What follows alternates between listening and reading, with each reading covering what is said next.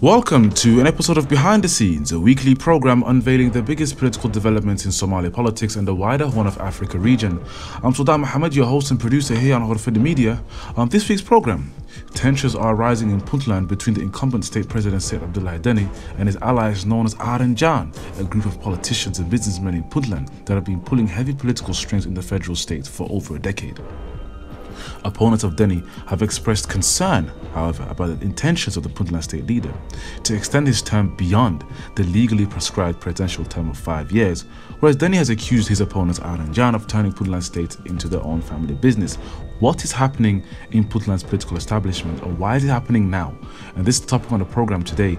We hope you find this program very informative. Please like, share, and for similar content, do subscribe to HORUFADHI Media.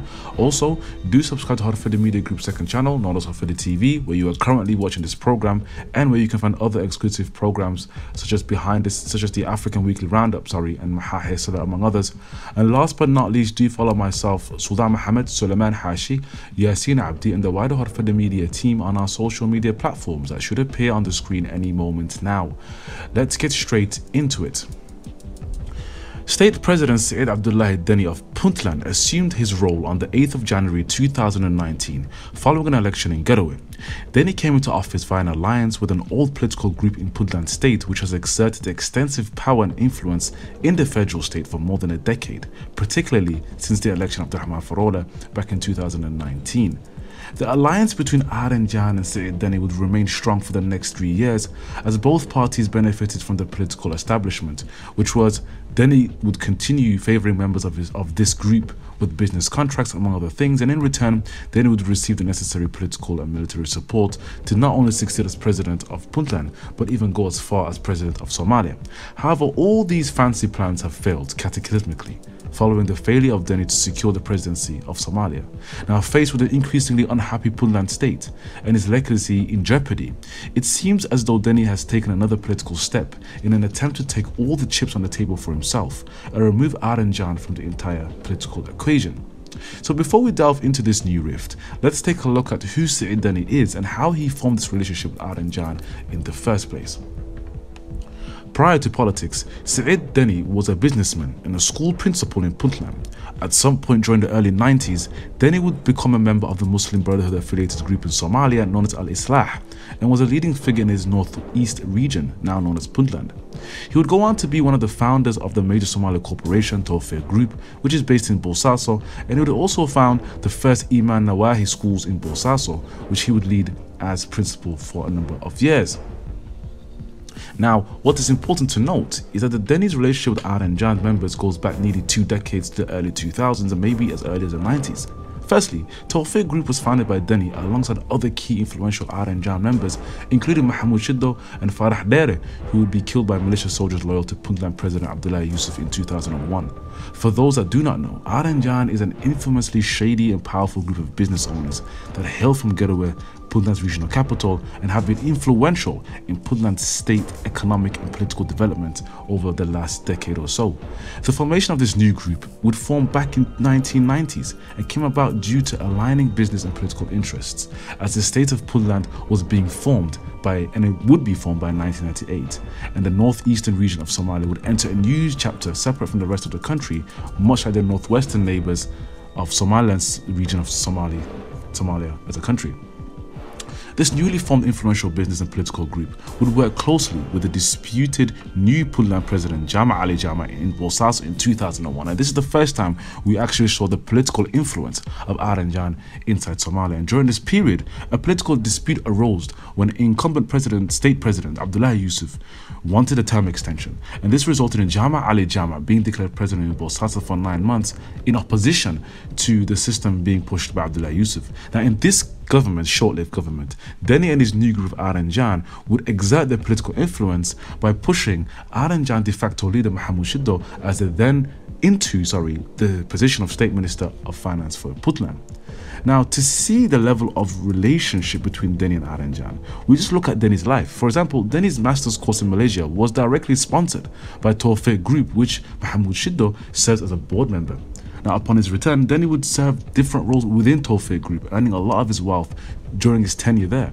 So, if we fast forward to 2019, who supported Deni's election to Puntland state president? Now, Denny had various support from numerous political actors, including former Puntland president and key Aranjan ally Abdurrahman Farola, key Aranjan member Farah al-Shira, and incumbent president Abdulwali Gas, who was eliminated in the early rounds of that election. Furthermore, Denny would receive support from political groups outside of Puntland state, including Somaliland, which is reported to have contributed $1 million to Denny's campaign, as well as Dem al-Jadid, Denny's former allies in Mogadishu, led by Hassan Sheikh Mohamud. Denny also received support from direct former businesses, including Tawfiq, as well as another company called Sarakin. Interestingly, Aranjan leader Mahmoud Shiddo is reported to be a board member of both companies. In fact, the level of influence from Aranjan was so great that it's reported that Mahmoud Shiddo obtained $2 million from his friends at Dahabshil on behalf of Denny's election campaign. Now, most of his money would be used to buy out MPs in Puntland State House of Representatives, with some reports suggesting Denny paid as much as $50,000 per MP to gain their support. It is clear that all these factions had their own political and business interests at heart to ensure Denny's victory in 2019. Now, for example, Aranjan wants to be influential within Puntland. Now, for example, in 2014, they supported the re-election of Abdurrahman Farola. They failed, and Abdulwali Gas would become victorious. However, during this period, even then, Aranjan managed to infiltrate the Garowe or Villa Garowe and obtain various business contracts from the Puntland state government for their businesses. And under Denny's government, the plan was no different. It was for Aranjan administration to exist alongside Denny, and there to be contracts and the same kind of arrangement that would exist prior to Denny. However, it seems as though the alliance is falling apart as fast as it came. So to understand how the rift between the political parties led by Denny, known as KAH, and Aranjan grew, we take a look at a number of events that took place over the last year. Number one, local elections held in 3 regions of Puntland. Denny and his party suffered major defeat in the first direct elections held in Puntland since its creation in 1998. However, despite the result, the election was smeared by voter fraud and corruption, among other things. Despite these accusations, the Puntland Development and Research Centre, or PDRC, failed to release a statement that outlined failures made by the Puntland State Administration in its first test to hold one-person, one-vote elections. Indeed, the PDRC is one of the organisations that oversees the transition in Puntland State from the indirect to direct elections. In fact, opposition parties accused the PDRC, a research institute, of failing to do the legally bestowed duty upon them of releasing this independent report, and rather was accused of being biased towards Garowe, led by Denny. And this would ultimately result in the chairman of the TPEC, the election committee that held these direct elections, resigning, the man known as Guled Salah, due to political dispute between the TPEC and Garowe. Ultimately, it will take more than 160 days for the administration in Garowe to even accept the result of the election and allow elected officials to take their roles.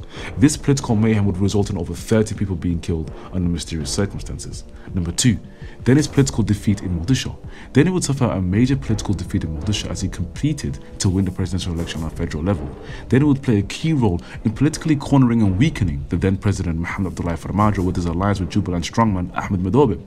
He would form alliances with opposition leaders to form the Badbadukara movement that would eventually wage war in Mogadishu last year to topple the federal government to no avail. Denny would also handpick senators that would represent Puntland and had heavy influence in the appointment of clan elders that would eventually vote MPs for the lower house of the federal parliament to represent Puntland, essentially laying the political groundwork for his election in Mogadishu before even declaring his bid to run. Denny had an interest to run for president since 2009, when he convinced his clan that he could obtain the minimum of premiership of Somalia, which he did not. And in fact, he lost the election in 2012, but he would win an MP seat for his clan and would run for prime minister, but failed. He would again attempt to run as president of Somalia between 2016 and 2017 elections, but again failed to do so.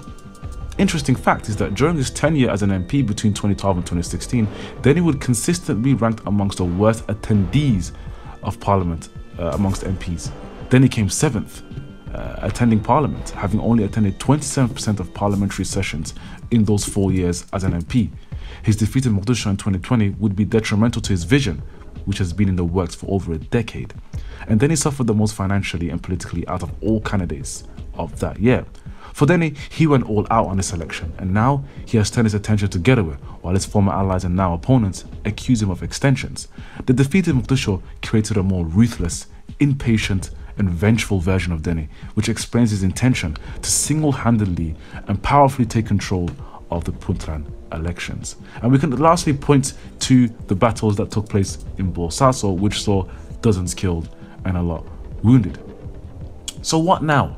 Well, publicly, a number of words have been exchanged between Denny and Aranjan in recent weeks, which showcased the extent of animosity between the two groups. During his speech last month in Garowe, Denny accused Aranjan of being a particular group that wants to single-handedly control Puntland. Now, Denny is not wrong. Aranjan's political faction has publicly supported for the continuation of the current electoral system in place in Puntland, which is indirect elections and benefits 3 particular families. He said that this group came into politics for business and earning money from public office, and this would be his first political projectile thrown at Aranjan. Conversely, Aranjan hit back earlier with a statement from Puntland State MP Ali Hosh, who accused Denny of being greedy and salty because his plans did not succeed both in Mogadishu and will not succeed in Garowe.